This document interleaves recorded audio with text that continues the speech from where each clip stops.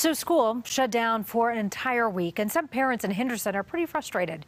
They say staff members at Belle Creek Charter School haven't been transparent with them about those school threats.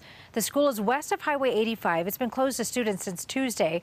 Now CBS 4's Marissa Armas learned parents were told classes would return to their regular schedule, Marissa, on the 12th.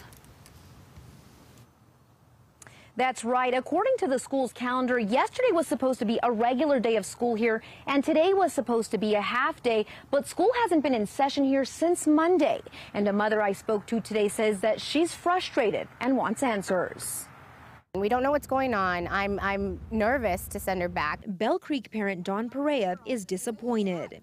She says staff at her daughter's school are keeping parents out of the loop about threats that happened earlier this week. They keep saying that it's the police, and because it's involving minors, they can't share any information, and so that's frustrating as well. Dawn says she and other parents were notified Monday that police officers would be at the school while class was in session after they received a threat aimed at staff members. It was deemed not credible. But that night, parents received another email canceling classes on Tuesday after the school received an additional threat. And that later that evening, we got notification that class was going to be canceled again.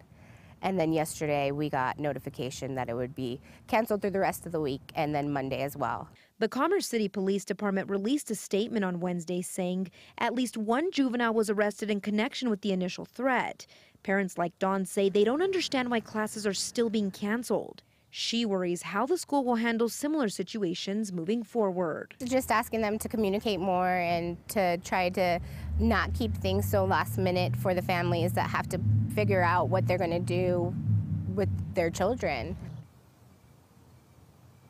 Now, we did hear back late in the day from the principal here at Belle Creek, and she says that she did decide to cancel those classes out of an abundance of caution. She says that minor involved in the threat was released, but he's not a student here. Police say this is all under investigation. In Henderson, Marissa Armas covering Colorado First.